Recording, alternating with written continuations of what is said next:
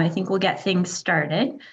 So I'm Lauren Valdis. I'm the supervisor that was working with Dr. Faith Zhu on her grand rounds today. And she's done a really fantastic job working through both the evidence as well as the guidelines behind spontaneous ICH, as well as taking it steps further and consulting our local content experts for some of those questions that we can't find in the guidelines, we can't find in the evidence. And then also adds a really practical component to today's presentation. So I know I learned a lot from all of the work that she's done, and I'm sure all of us will be able to take something away from her presentation today. So without further ado, I'm going to pass it on to Dr. Zhu. And yeah, thanks everybody. Thank you very much. So we'll get started. I'm Faith. I'm one of the CCFPEM residents this year. I'll be presenting on emergency management of spontaneous intracerebral hemorrhages. Halfway through the presentation, we're going to do a polling activity. So the instructions are on the slide here. You can use another link, another device, or use your computer. Just log into this URL, pollev.com/faithzhu649. We'll also post it in the chat. When the time is ready, I'll let you know when you can answer those questions. All right, so let's get started. I have to begin with acknowledgements. I have to thank my supervisor, Dr. Lauren Valdis. She's provided tremendous support throughout the entire process of creating this grand rounds.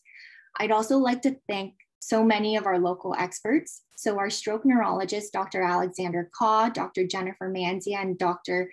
Lauren Mai, as well as our neurointensivist, Dr. Tanel Gofton.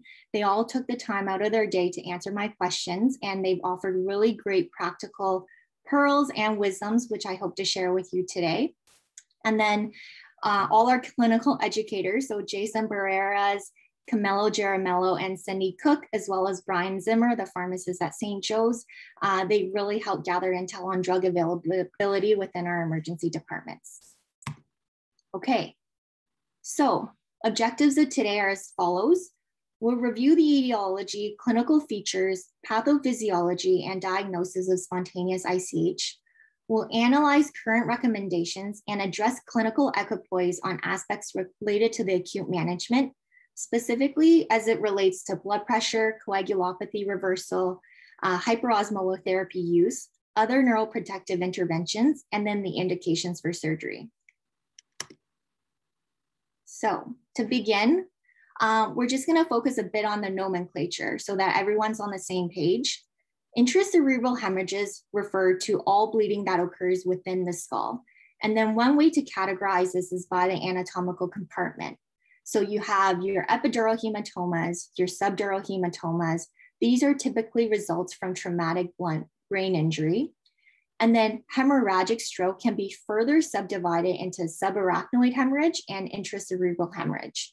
ICH, which I refer to as intracerebral hemorrhage, accounts for 75% of hemorrhagic strokes.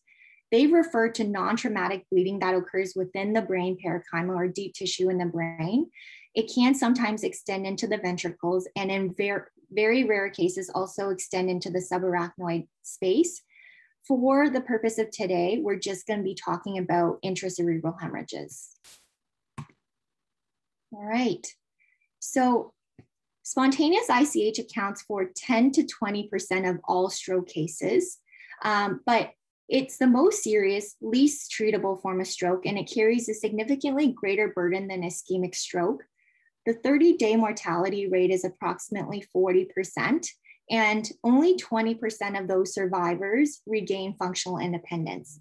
So as you can imagine, there's enormous social and economic effects from the resultant loss of productive years. So why is it that I want to talk to you guys about spontaneous ICH? I think we tend to think quite pessimistically when it comes to this diagnosis because it's terrible. The results are usually devastating, the prognosis is poor, and the treatment options are limited. But I think holding on to this pessimistic view can inadvertently and sometimes subconsciously lead us to act slower, think slower, and therefore lead to less optimal care.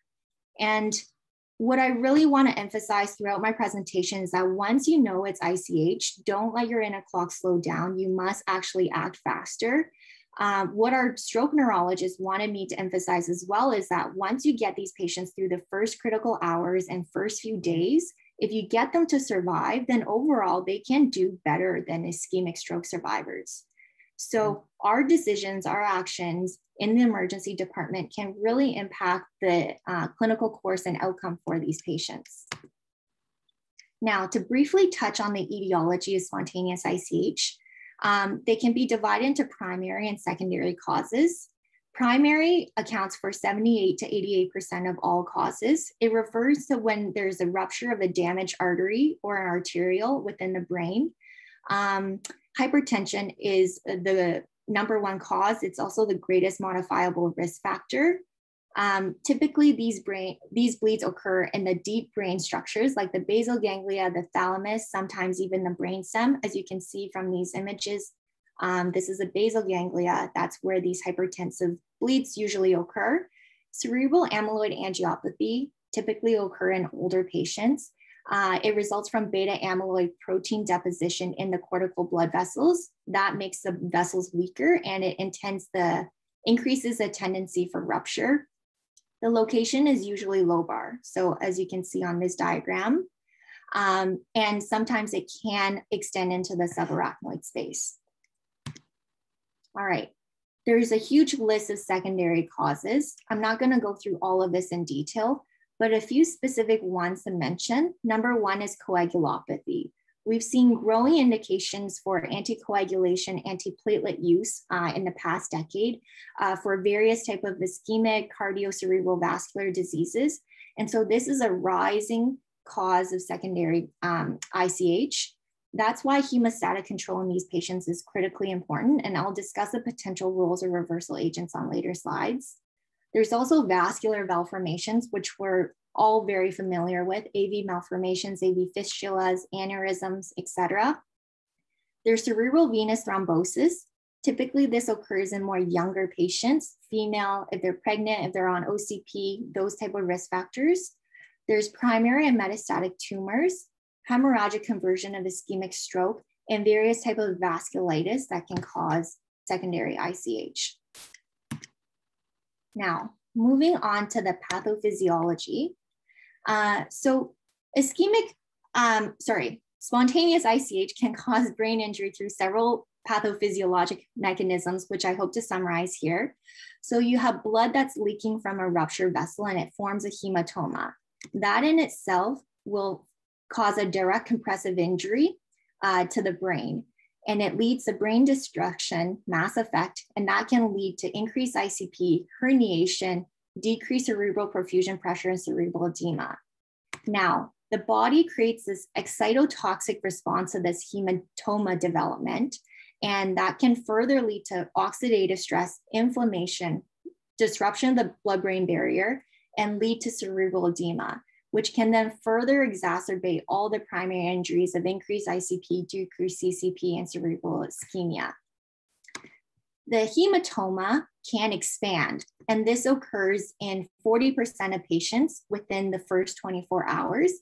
But then in at least a third of these patients, this expansion can happen within the first 3 hours. And that's typically when these patients present to our emergency department. And so this whole concept is, I think, really important to understand because it ultimately links to the rest of my presentation on the recommended therapies and why we recommend these therapies and the mechanistic rationale behind how it all works. So our overall goal is to figure out how is it that we can inhibit this growth? How can we minimize cerebral edema? And how can we decrease ICP? Clinical features. So an important question to address is how do we distinguish spontaneous ICH from acute ischemic stroke? And the answer to this is there's no clinical findings that are absolutely considered diagnostic. There's no way to 100% tell this clinically, but features that are more suggestive of spontaneous ICH include if there's a sudden onset neurologic deficit that's acute and that's rapidly progressive. That progression is usually due to active bleeding that persists for several hours after the symptom onset. If there's any altered LOC, if there's associated nausea, vomiting, sudden severe headache or seizures, And then the type of focal neurologic deficit obviously depend on where the location of the bleeding occurs. So if it's supratentorial, the bleed can cause contralateral sensory or motor deficits, aphasia, neglect, etc. If it's infratentorial, so if it affects the cerebellum and the brain stem, you can have brainstem manifestations, cranial nerve abnormalities, ataxia, and nystagmus. But bottom line is, once you suspect that there might be a spontaneous ICH, you should get imaging ASAP. On to diagnosis. First line modality is the non-con CT head, and every effort should be made to minimize delays to this initial CT brain. And I think this is where a lot of patient advocacy can come in, because we don't want these patients to be waiting an hour or even half an hour in our emergency departments. We should be advocating for them to get to that CT immediately. It's highly sensitive, it's highly specific. That non-con CT can tell us a lot about the bleed, specifically the location, any presence or degree of mass effect or midline shift, if there's any hydrocephalus, intraventricular extension, and obviously the size of the hematoma. Guidelines also recommend MRI as first line, but there are obvious logistical constraints in getting that, and it's definitely not the modality of choice if our patients are acutely sick. Vascular imaging is often done to look for vascular abnormalities. This should be considered especially in patients who are female, young, they don't have typical cardiovascular risk factors, there's no history of hypertension, no coagulopathy, and on CT, they have a lobar or significant IV intraventricular hemorrhage. At LHSC, because CT is so readily available, we typically get the CT non-con and the CTA done at the same time. Further vascular imaging can be done as an inpatient, so specifically MRA, MRV, or DSA, which stands for digital subtraction angiography. But I think bottom line is that in our emergency department, order that CT and CTA right away and leave the rest of the imaging to the inpatient team. All right, so we're gonna move on to medical management, and I've created this hypothetical case to help facilitate the key learning points. This case does not completely apply to LHSC because we have the stroke team readily available to take over these patients. But I think it's important to still go through a case like this in case we practice at a community site where stroke team is not readily available. So imagine you're the emergency doctor. There's a 59-year-old gentleman who's a farmer. He's brought in via EMS. He complained of acute severe headache, had 2 episodes of vomiting, followed by some confusion and right-sided weakness just about an hour ago. Past medical history significant from chronic headaches, AFib, hypertension, dyslipidemia. In terms of medications, he takes warfarin, ramipril, rosuvastatin, Tylenol, and naproxen as needed. He has an unremarkable family history. And on arrival, his blood pressure is high. It's 224/120, heart rate of 120, respiratory status is okay, and he's febrile at 38.7.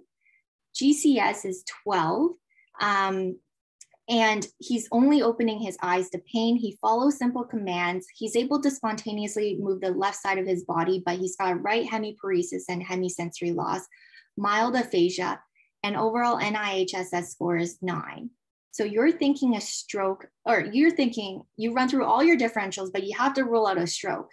Is it ischemic or hemorrhagic? We're not sure. We're gonna get that CT right away. But you're also concerned about the blood pressure, the 224/120. So at this point, we're gonna do our first polling question. All right, so it's activated. The instructions should be at the top of the slide. You can also text this, text FAITH0649 to 37607. It worked last night when I tried, so you can try that as well. The free version only allows 40 participants, so the results will be tallied on a first come first served basis. So at the bottom of my slide, I see we have 6 total results. I'm gonna give you guys about 30 seconds.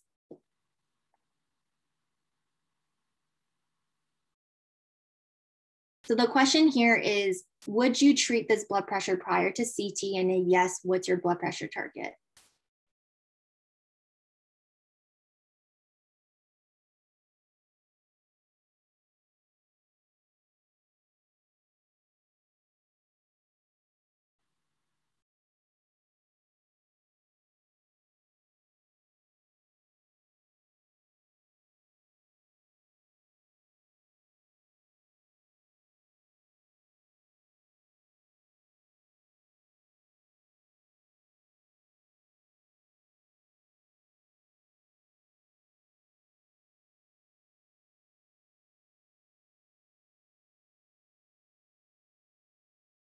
Okay. So I think we're almost at a minute. We have a total of 19 results, which is great. There's other polling questions, so this isn't, if you miss out on this question, please participate in the upcoming ones. So these are the results, okay. All right, so out of 19 total participants, 42 of you guys said no, let's get the CT head first. 26 of you said we should lower it to approximately 180 to 220. And then some even answered 160 to 180. And then a few of you said 140 to 160 and 120 and 140. All right. Okay, I will address the answers to this later. You get the CT, it reveals a large intracranial hemorrhage in the left basal ganglia. This is the next polling question. It should be activated now. The CT confirms that there is a bleed. Now, what's your blood pressure target for the next 6 hours?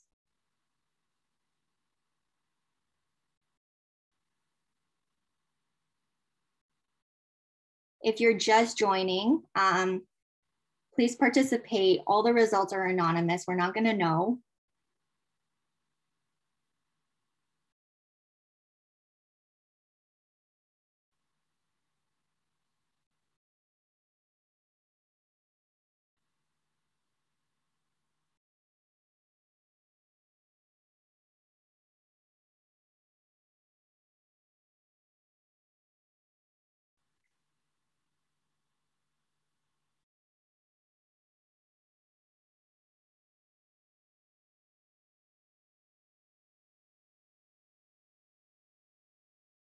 Okay, 10 more seconds.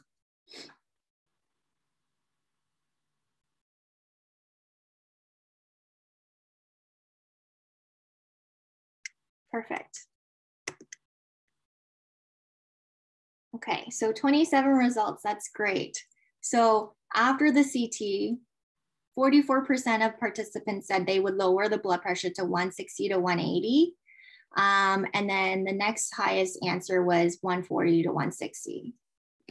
Thank you very much for participating. In the next few slides, I'll address what our guidelines and our experts recommend in terms of blood pressure control. Okay, so elevated BP is quite common due to various factors. It could be stress, it could be pain. Patients could have premorbid persistent hypertension. And the presumed effect of how blood pressure lowering works is that we think it prevents hematoma expansion. But obviously lowering blood pressure has its risks along with its benefits. So the risk is that we don't want to minimize and decrease cerebral perfusion pressure, which could cause ischemic injury. But then on the other hand, if we keep it too high, it could worsen hemorrhage. So our current guidelines and understanding are influenced by two really big trials from the last 8 years. I'll talk about them. The first is the Interact-2 trial, came out in 2013. They had over 2,700 patients enrolled. The goal was to lower blood pressure to less than 140 in the treatment group within 1 hour and maintain that blood pressure for 7 days. The control at that time received guideline recommended blood pressure lowering to just lower than 180. And the outcomes showed that there was actually no difference in the primary outcomes of death or major disability at 90 days. Major disability was a modified ranking score of 3 to 6. But then in terms of secondary outcomes, there was a significant favorable shift in the treatment group towards better MRI score, so better functional outcomes and less disability for those who received lower blood pressure. There was no difference in hematoma growth at 24 hours. And so the conclusion from this trial was, it was actually widely cited as relatively positive, even though the primary endpoints were neutral, given that they found that the lowering blood pressure was safe and that it could be potentially efficacious. And so that study changed our 2015 AHA-ASA guidelines to say that acute lowering of blood pressure to 140 was safe. That was followed by the 2016 ATTACH-2 trial. And the goal of this trial was to determine the efficacy of rapidly lowering blood pressure in an earlier time window after symptom onset than that evaluated in Interact. They looked at people who had symptom onset within 4.5 hours instead of 6 hours. They aggressively lowered the treatment group's blood pressure to 110 to 139. Control was treated to 140 to 179. And the primary outcome was that there was no difference in death or major disability at 3 months. But then in terms of secondary outcomes, the treatment group had higher renal adverse events. There was no difference in quality of life measurements nor hematoma expansion at 24 hours. And ultimately, this trial was stopped early due to futility. So the discrepancy between the results of these two trials have fueled a lot of controversy over the benefits of intensive blood pressure lowering. But we have to recognize a few major differences, which I'd like to highlight here. So number one is the mean blood pressure at presentation. In the Interact group, you can see that the blood pressure was around 180, whereas ATTACH was 200. So it was 20 millimeters mercury higher in the ATTACH-2 group.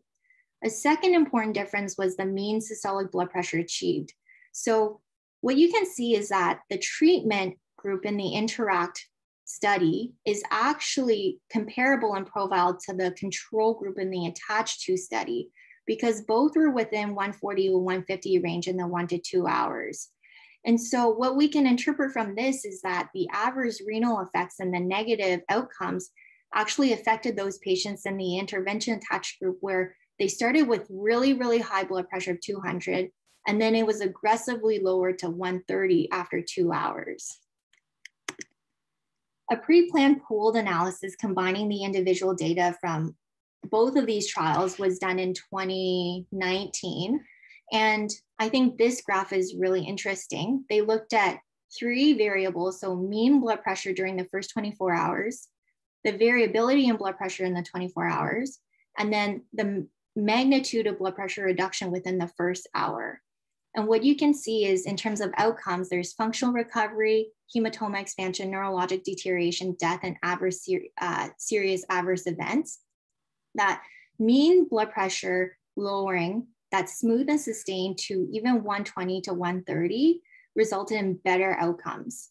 But then if you had greater variability in the blood pressure over 24 hours, it led to more adverse outcomes, and especially adverse outcomes if you had a magnitude of blood pressure reduction over 60 within the first hour. So all of that taken into consideration changed our Canadian stroke best practice guidelines in 2020. And now the blood pressure, so what they recommended is that, well, based on the evidence, what they've stated is that targeting blood pressure of less than 140 does not worsen neurologic outcomes, but the clinical benefits have yet to be established. But then from a clinical perspective, what they recommended is that targeting less than 140 to 160 during the first 24 to 48 hours can be reasonable. Now, going back to what I asked you guys, what about prior to CT? And unfortunately, at this time, we don't have any recommendations, published recommendations to guide us in terms of how to control the blood pressure prior to CT. And remember, prior to CT, it's very hard to tell the difference between ischemic versus spontaneous ICH. And for ischemic strokes, the guidelines clearly tell us that if the patient's a candidate for thrombolytics, we should target their blood pressure to less than 185 over 110. But if they're not for thrombolytics, we should only treat their blood pressure if it's greater than 220 and reduce that by 15%, no more than 25% over the first 24 hours. And so I asked all our experts what their recommendations are. So prior to CT, all of them said nothing should delay getting that CT head. So I think that received the most amount of votes. So you guys were correct. At LHSC, we have CT readily available. So get that patient the CT head. If you're concerned with their extremely high blood pressure, you can have your antihypertensives ready, like drawn up, ready to go while the patient's getting their CT. And once a diagnosis is confirmed, you can start titrating with small boluses at bedside. If that CT is not available, so if you're at a community hospital and you're arranging transfer to a nearest stroke or center that can get a CT, aim for a blood pressure of 200 to 220 if the blood pressure is sustained over 220 initially. Don't get too bogged down on the exact number because it's really hard to achieve perfect titration. After the CT, their recommendation is that once it's confirmed to be ICH, aim for 140 to 160 in the first few hours, but obviously avoid rapid aggressive blood pressure drops. So if the patient had a blood pressure of 220 when they came in, don't aggressively titrate it down to 140 within the first 2 hours. After 24 hours in the inpatient setting, the team can consider further blood pressure reduction if there's no complications like renal failure. All right. And then in terms of antihypertensives, which agents should we use? In speaking to our experts, they mentioned that there's no strong grade evidence to support any one over the other.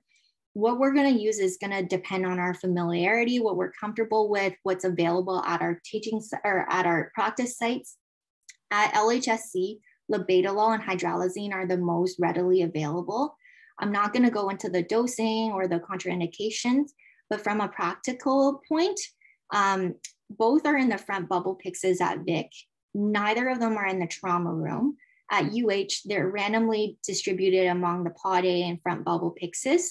And then at St. Joe's, both are in the pyxis as well. Enalaprate is the IV form of enalapril. It is available, it's only from the pharmacy, so it's less readily available.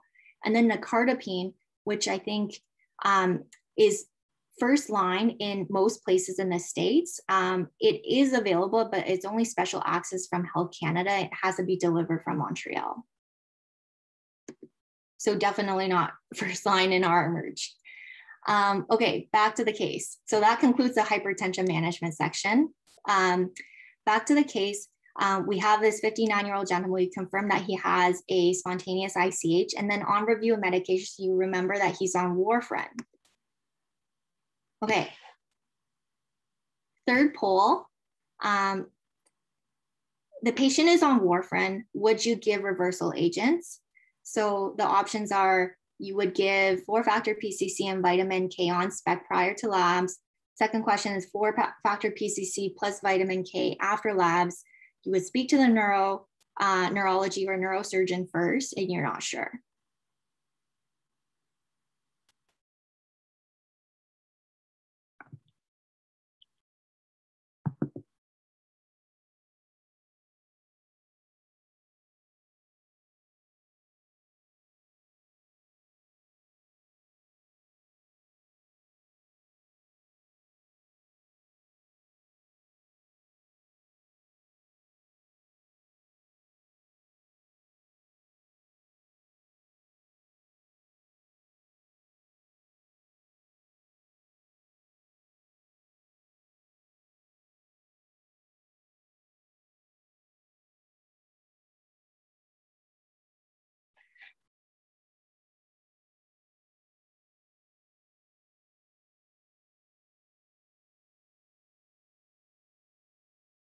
Okay, all right, I think we'll end it there.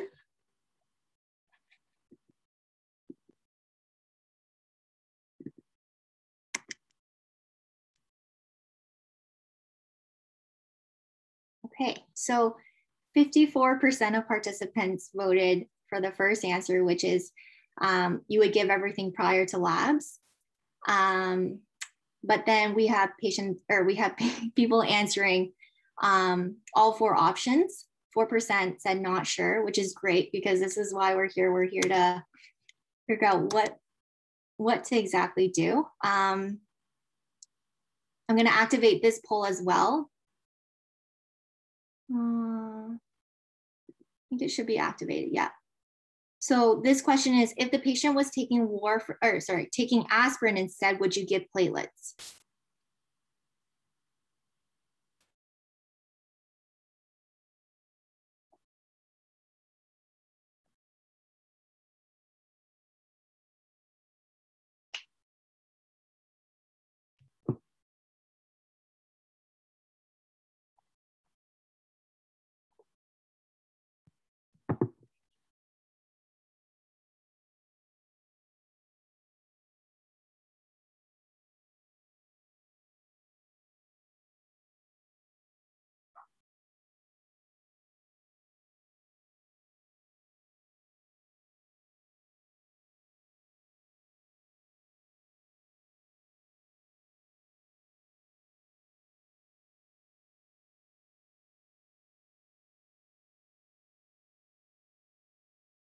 Okay, we'll stop it there.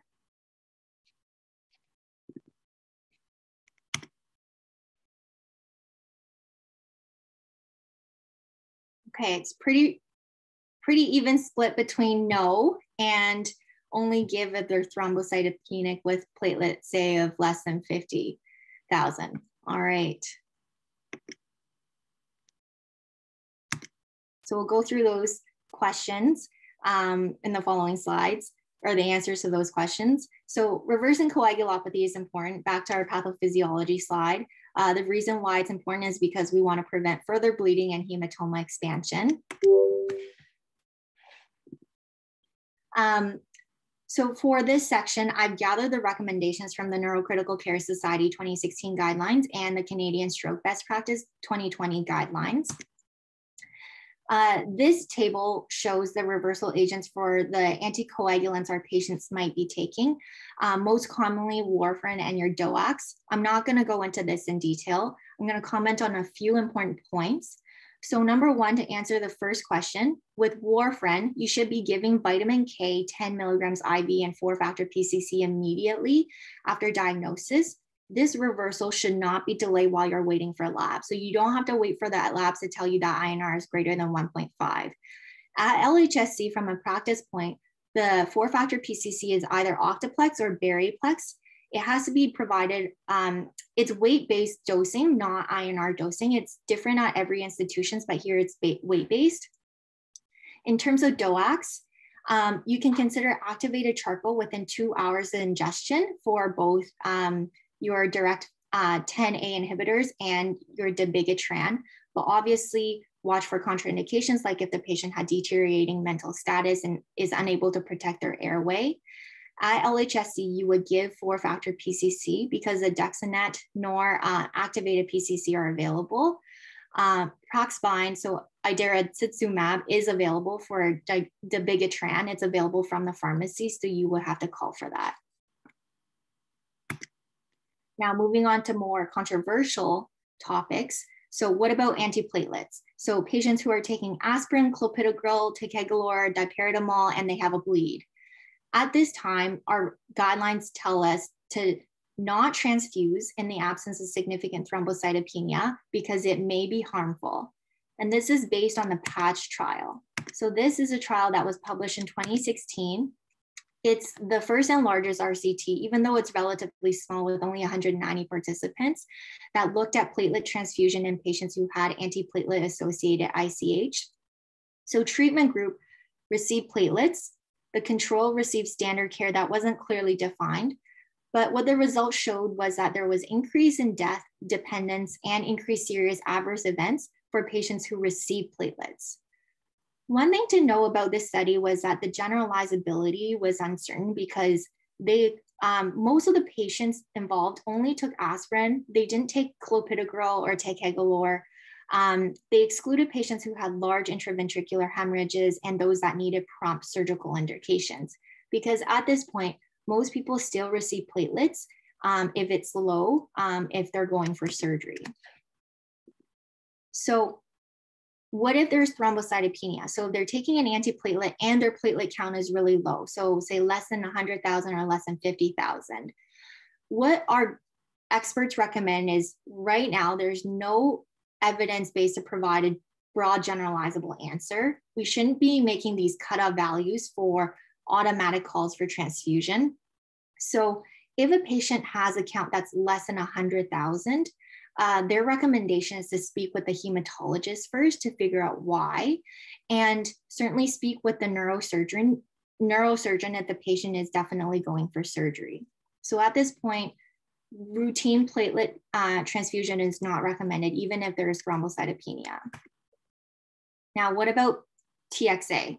So the benefits of TXA in major traumas have also increased their interest in seeing its potential benefits in spontaneous ICH. There's been some studies that have shown feasibility and well tolerability with TXA, and the largest trial was the TITCH trial, which came out in 2018. They looked at patients who had ICH within 8 hours of onset. They treated them with 1 gram of TXA over 10 minutes, followed by 1 gram over 8 hours. They compared them to control who were given normal saline following the same timeline. The results show that there was no difference in functional status at 90 days, but the treatment group had less hematoma expansion, less hematoma volume, less death rates at 7 days, and less serious adverse events. There was no difference in clotting and no difference in death at 90 days. And so from this, we can see that although there was no difference in functional status, TXA might be safe. But what our guidelines and our experts still recommend is that right now we don't have enough evidence. While it's promising, the secondary outcomes are at most hypothesis generating. They're not recommending routine TXA transfusions. And at this time, further studies are needed. There are currently trials that are ongoing investigating TXA treatment in those taking NOACs. All right, so the case continues. After an hour in the emerge, patient deteriorates to GCS of 7, not obeying commands, sonorous and shallow breaths, heart rate is slow, blood pressure is still very high. You're suspecting raised ICP and possible brain herniation. And at this time, you're gonna do neuroprotective intubation, keep head of bed elevated, and provide appropriate analgesia and sedation. Would you give hyperosmolar therapy at this point? Okay. I think this is the 5th polling question.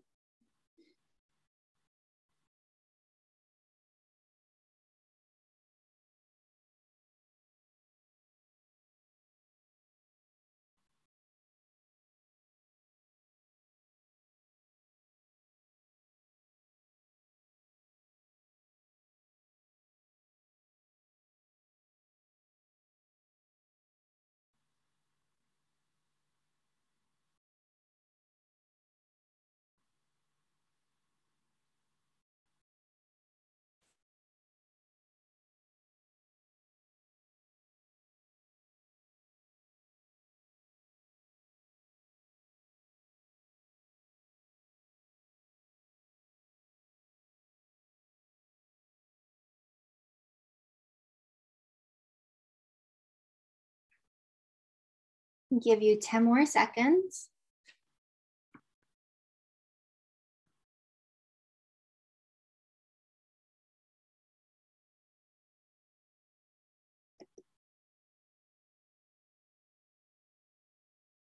Okay, so these are our results. Almost 50% of participants said, sorry, let me see, either would work. And then the second highest choice was 3% hypertonic saline, followed by mannitol. Okay.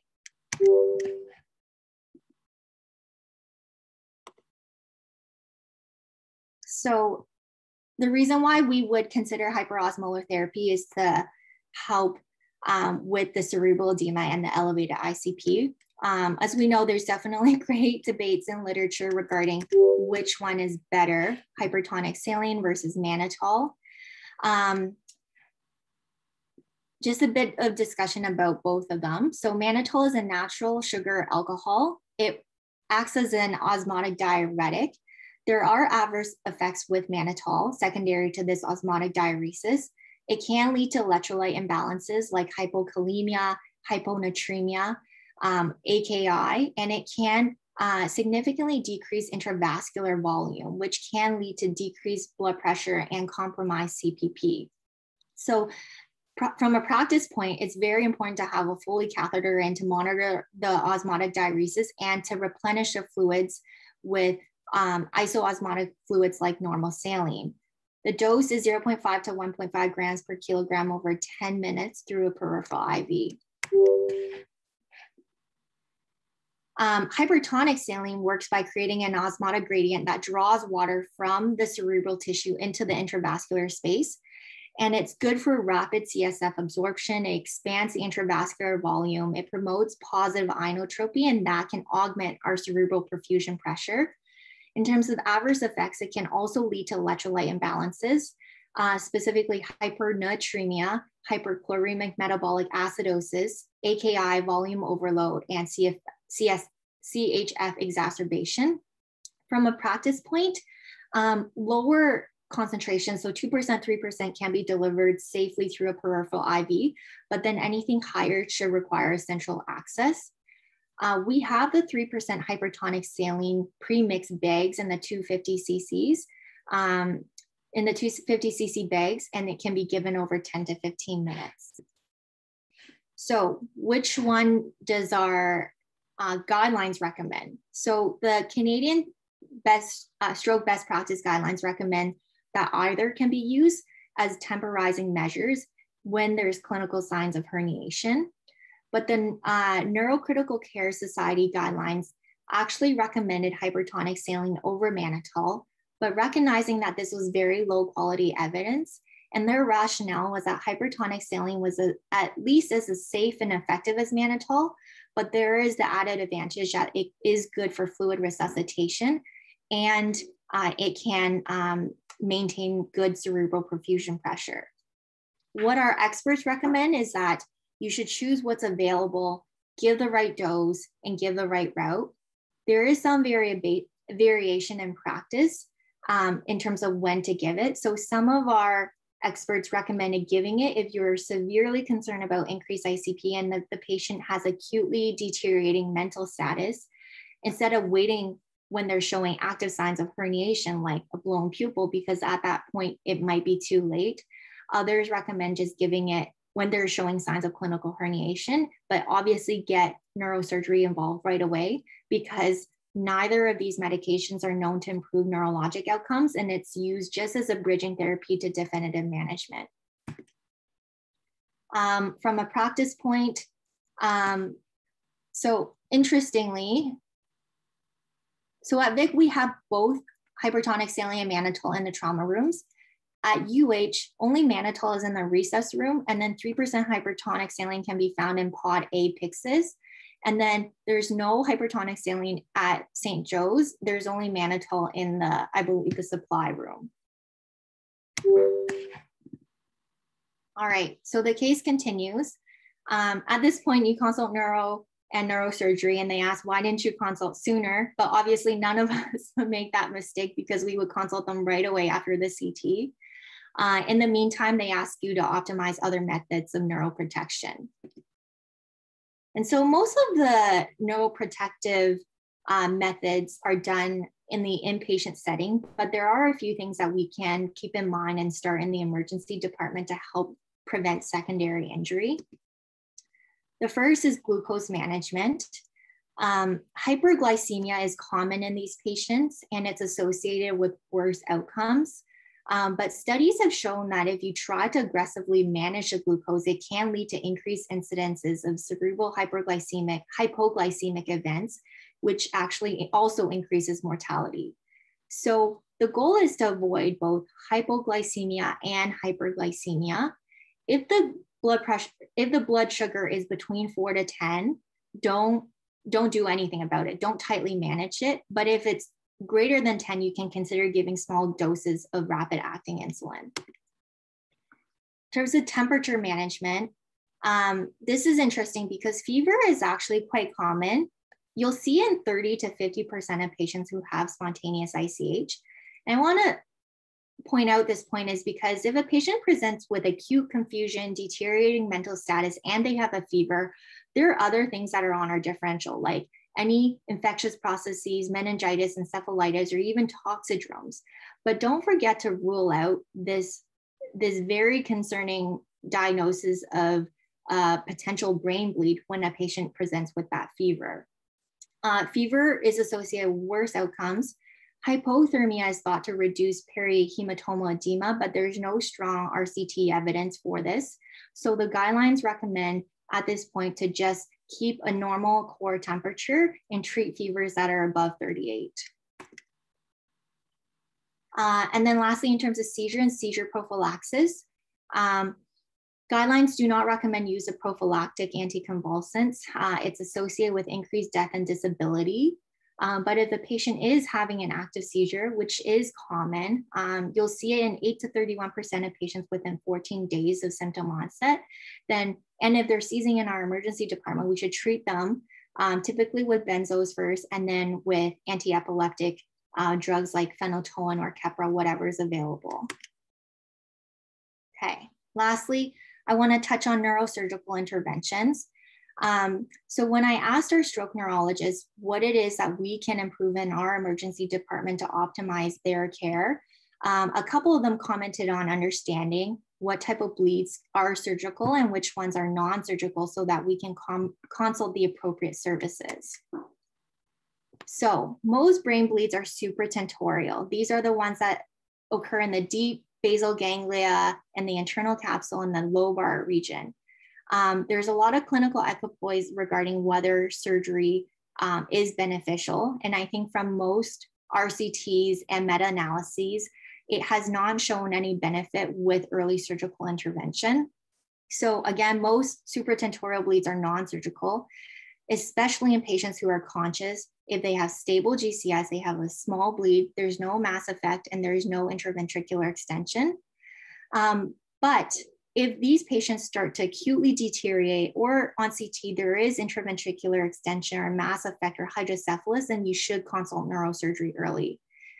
If the bleed is infratentorial, so if it affects the cerebellum or the brainstem, because the posterior fossa is enclosed space, there is a high risk of herniation and brainstem compression hydrocephalus. So in these cases, you should consult neurosurgery right away, despite the lack of randomized evidence for this.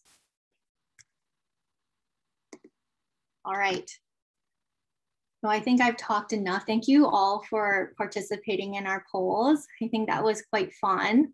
The takeaways from this presentation, number one is what we do in the emerge matters, especially in the first critical hours, because that can really change a patient's clinical outcome and course. Number two, don't delay that CT. Three, consult the right services, stroke plus minus neurosurgery right away. In terms of blood pressure control, down to 140 to 160 is safe, but obviously avoid precipitous and large blood pressure drops. Reverse your anticoagulants, but there's no evidence right now for antiplatelet reversal, platelet transfusions, or TXA. And then from a neuroprotection perspective, give hyperosmolar therapy if indicated, aim for normothermia, normal glycemia, and treat active seizures. And then know your indications for surgical referral. But obviously, if you're not sure, definitely consult them right away. Okay. I think I've talked for long enough. I will open it to questions. I think Dr. Kaw said that he was able to join for the last bit of this presentation. I'm not sure if he's here. Yes, I'm here. Oh, hi. Thank you so much for joining. Good morning, Dr. Xu. And happy to address any questions if you would like me to join in.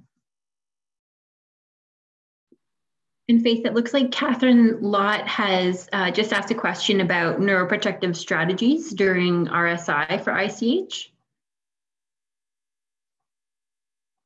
Right. Okay. So I did add a part about intubation, which we cut out from this presentation because I was going way over time, but I do have slides prepared for intubation considerations. So you should definitely pre-oxygenate. If the patient is difficult to pre-oxygenate, you can consider a delay sequence intubation with giving them a subdissociative dose of ketamine to help facilitate that pre-oxygenation process. In terms of intubation, to prevent increased ICP, there's been studies that have shown that video laryngoscopy is better than direct to prevent that over manipulation of the airway, which can cause a reflex sympathetic response.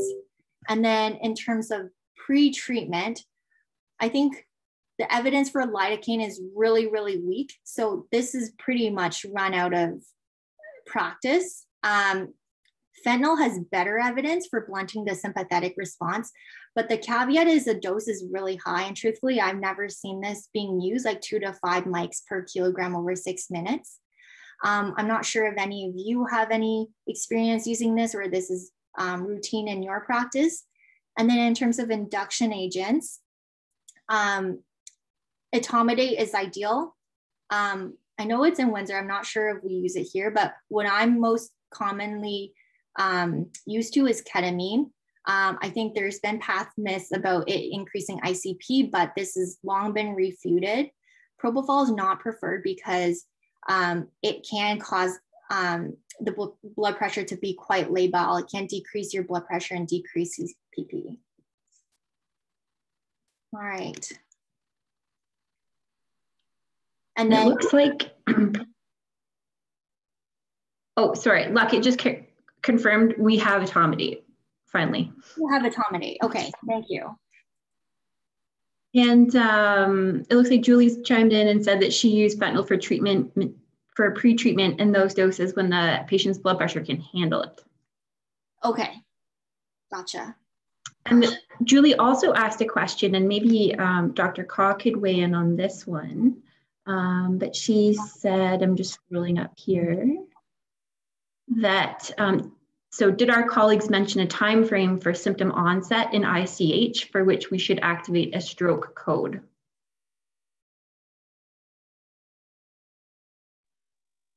So we're currently not activating a code stroke in patients with known diagnosed intracerebral hemorrhage. You would only activate a code stroke with the current algorithm before knowing that it is an ICH.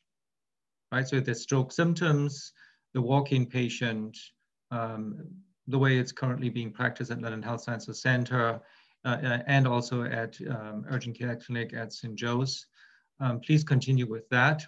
If for whatever reasons the patient was not triaged as a code or a stroke protocol, as a walk-in stroke protocol, and for example, just the non-specific or non-focal decreased level of consciousness, and you get a CT scan, and then you find out it's an ICH. You're currently not activating a code stroke, but of course, feel free to immediately call the stroke consultant on service and discuss, and if and then we'll see the patient, or we'll transfer the patient from UCC to UH emergency department promptly.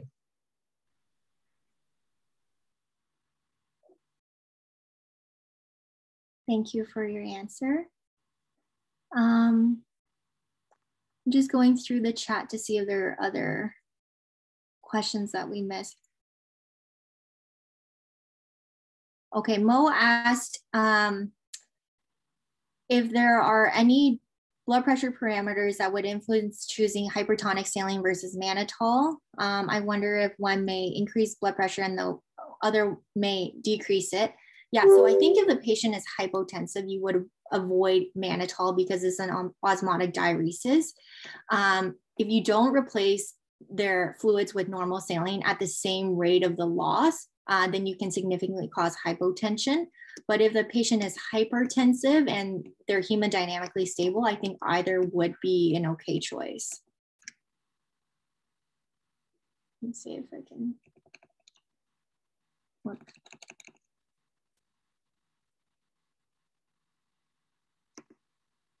Whoops, I went too far.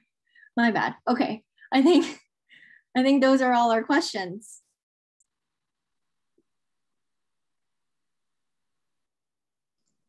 That's great, Faith. And Lauren, thank you so much. And thank you to our guest experts too. And thank you so much, Dr. Kwa. Yeah, you're welcome. I did have a few comments. Not sure if there's time for that. Yeah, for sure. Please. Absolutely. Well, this was an excellent presentation. Very well done and great participation. Thank you for that. You mentioned that Andexanet is not available. That is correct, that it is not available through regular means. I just wanted to let you know, and the EDs currently, our department is participating in a randomized controlled trial using Andexanet in patients with ICH. So it would only be available for ICH, not for other systemic bleeds in patients who are using the factor 10A inhibitors, any one of the factor 10A inhibitors of the 3 of them that are approved in Canada. But that is a pretty laborious trial. So we're only offering that because we need the stroke nurses, research nurses for support during the daytime hours. But if during the daytime, if a patient does not come in my stroke protocol anyway, for other reasons is found to have an acute ICH, I think it's within 6 hours. So they have to be enrolled within 6 hours. There are during daytime, Monday to Friday, options by then letting the stroke physician on call know immediately to get hold of Andexanet. One other comment with the anticonvulsants. So Faith, very good that you pointed out that there's absolutely no role for prophylactic treatment with anticonvulsants, but with the very weak evidence that we have so far, it actually does not seem to be irrelevant which anticonvulsant if a patient has acute symptomatic seizures. Phenytoin is the one that, at least in retrospective analysis, seems to be the one who's been driving the worst outcomes with worse morbidity and death. So I would rather suggest, even though this is very weak evidence, but if you want to use the data that have been published, then phenytoin, which unfortunately is of course the easiest available one, should actually not be used in these patients. Rather try to work with benzodiazepines, of course, trying to not severely sedate the patient to an extent that the patient is not accessible anymore, or levetiracetam. That's a great point. Okay, thank you. All right, thank you very much, everybody. We will end the presentation here. Thanks. Good work, Faith. Thank you.